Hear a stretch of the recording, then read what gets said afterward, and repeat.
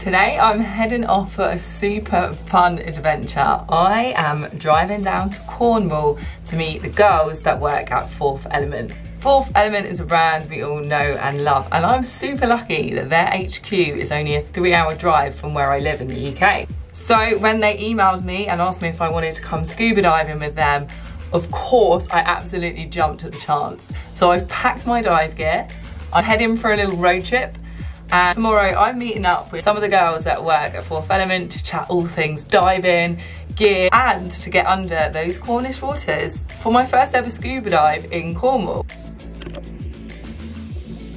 Some of us may know some faces behind Fourth Element, but Jim and Paul, the founders, maybe are the ones that you would recognise more than others. But there is actually an amazing team of female divers that work with Jim and Paul to create the inclusive, sustainable brand that we know and love today. I know some of the girls already at Fourth Element, so it's going to be a great catch up, and I get to meet some more. It's all things girl power, all things female equipment, and just getting the chance to scuba dive with other ocean loving women. We're taking a 3-hour drive down the coast, and tomorrow I'm going to be diving with the girls from Fourth Element.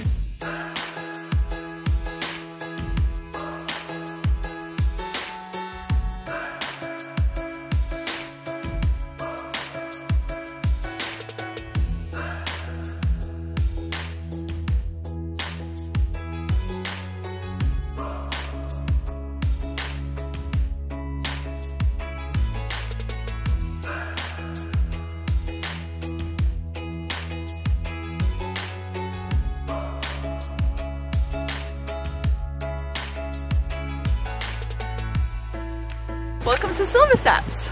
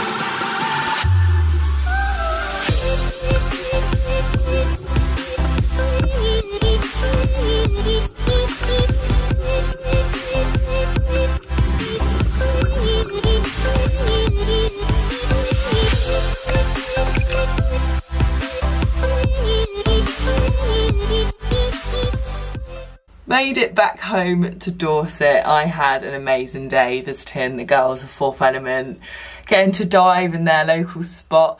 I got to try out some new Fourth Element 5mm gloves, which barely got my hands wet at all. They were so cosy.